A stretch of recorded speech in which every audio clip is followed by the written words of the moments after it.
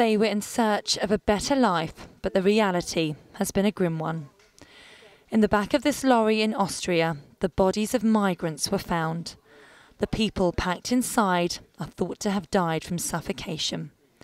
Police say they had been there so long they could not identify how many there were. They estimate between 20 and 50.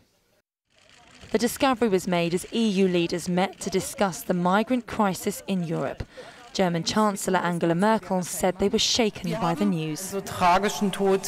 She said, "This reminds us that we must tackle quickly the issue of immigration and in a European spirit. That means in a spirit of solidarity and to find solutions." But the solutions are still being sought to a crisis that's Europe-wide. A record number of 107,500 migrants crossed the EU's borders last month.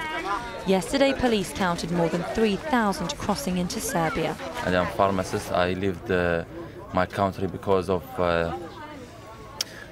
militias there wanted me to give them narcotics, and I left my country because of that. They threatened me to kill. I know that Germany is a good country for refugees and immigrants. Germany has called on other EU nations to share the burden, but many are feeling the strain. The camps across Europe are brimming with the influx of tens of thousands of migrants from conflict-hit states in the Middle East and Africa who are risking life and limb, but still they come. Just yesterday, another reminder of those risks. At least 55 dead bodies were discovered on 3 overcrowded migrant boats in the Mediterranean.